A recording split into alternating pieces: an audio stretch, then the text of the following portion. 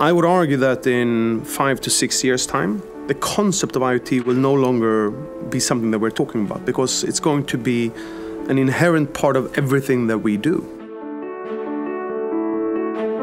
It's going to be just another way of optimizing our business. And of course, not only business, also our society.